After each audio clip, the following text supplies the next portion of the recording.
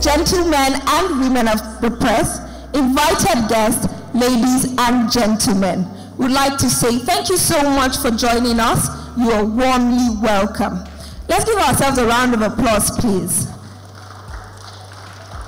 Ladies and gentlemen, Your Excellencies, you're welcome to Concrete Ideas 5.0, organized by Lafarge Africa.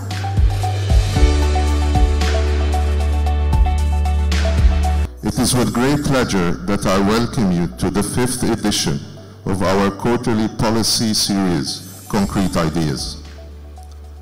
These public-private dialogues have, of course, been on for the past 2 years and have demonstrably been effective in bringing about sustainable and positive change in the sector. We have discussed public-private partnerships and rapidly upscaling Nigeria's economic infrastructure, the root cause of building collapse, new solutions to Nigeria urban housing and public-private partnerships in urban regeneration, and highlighted very rich recommendations and resolutions from these discussions. I think it's important that we commend Lafarge for this platform that they've created. And I think the quality product that the group also has been building over the time has translated into a significant growth of the construction and housing space. It has increased, of course, economic activities and development, and of course led to growth of our national GDP. The theme for today's session, building up safely. This is number one priority. I mean, building in general has to be very safe, whether it's on a low rise or a high rise, because it's all about the life of the people, the inhabitants, and the workers and the contractors during the construction period. So safety is number one factor. Building safety is first and best guaranteed before the process of building itself and construction commences. It begins with safe and standard building plans, quality building materials, and adherence to proposed plans and structure. Being more safe, it doesn't mean that you need to be more costly or less environmental friendly, or you lose the vision on CO2 emission or lose the vision on sustainability. I think everything can come together. For us to build a state of our intent, building must be safe and lives must be protected.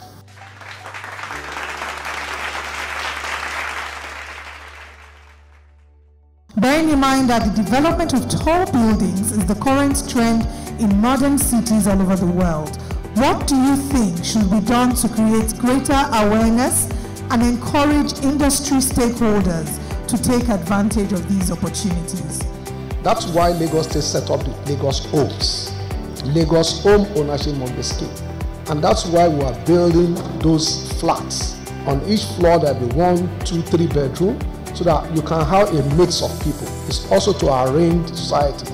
And then we give mortgage so that you can pay in 10 years.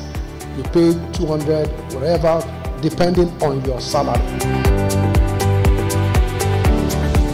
Well, they say necessity is the mother of invention. As the city of Lagos grows, there's also the need for it to be able to accommodate the number of people that come into Lagos to work and live on almost a daily basis.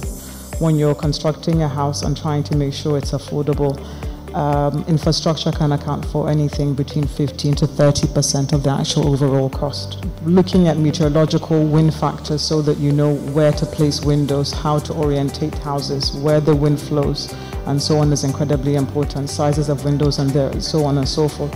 So there are a multitude of small things you could do to add value and to ensure that that affordability is possible. We have to think life cycle. So it's not enough for us to, and it's not just about buildings, it's also about the environment that we create, including the infrastructure that we create. Now, Lagos State Fiscal Planning Permit has been going out to ensure that there's increase in enforcement and compliance. That way you begin to reintegrate the society, people begin to live collaboratively together, you end up not living the strata of the haves and the haves not. Life is more important than the billion that you are going to make, because you cannot buy a single soul for for 600 trillion. With what we've done over the past 10-15 years as Lafarge Africa, we've covered the entire building space when it comes to multi-stories. The Honorable Deputy Governor was saying that you have some terminals where you have to have a pipe going as deep as 130 meters, 140 meters. You cannot do that with the normal concrete that you produce on site. So you need a company or an organization that can produce that type of concrete. Well, Lafarge Africa, as a member of Holcim, we've been working on this for years.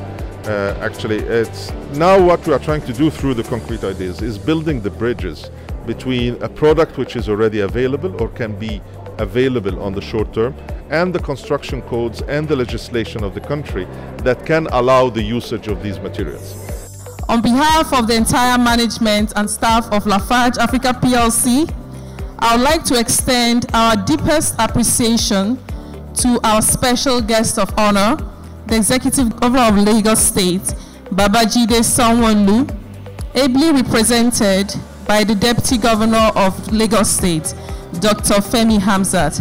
We thank him most sincerely for sharing powerful insights and policy ideas that will help to shape the construction and housing sectors. My most sincere appreciation goes to our CEO, Khalid El-Dokani, for his remarkable support and leadership, and to all members of Lafarge ESCO and the entire team at Lafarge Africa.